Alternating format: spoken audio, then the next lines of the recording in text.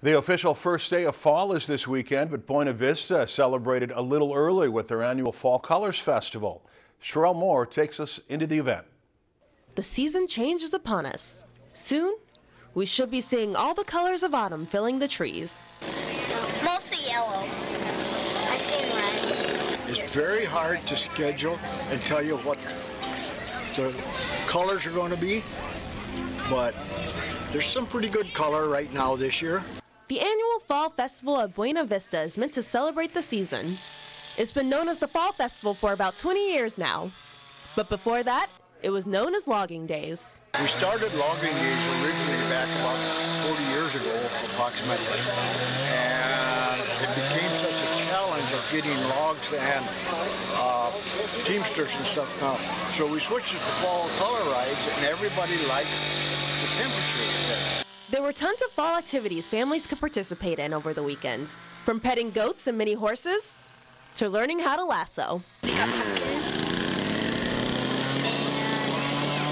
we got caramel corn. My favorite thing so far is the wood sculptor with the chainsaw or the blacksmith. The main attraction was a hay bale ride, so attendees could really get a good look at the budding leaves of fall. Our favorite part about today was the wagon ride, and because we got to ride and see the lake and stuff. It was a little gloomy on Saturday, but organizers say that was definitely a good thing because it makes for a perfect trip for the horses. Today is a little overcast, but it's much better than a hot sunny day.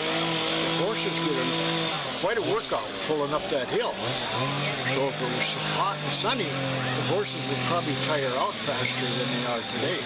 Reporting in Bemidji, Sherelle Moore, Lakeland News. Sounds like a chainsaw was nearby. It does sound that way, doesn't it? Organizers say the festival usually sees around 1,000 people throughout the weekend. If you enjoyed this segment of Lakeland News, please consider making a tax-deductible contribution to Lakeland PBS.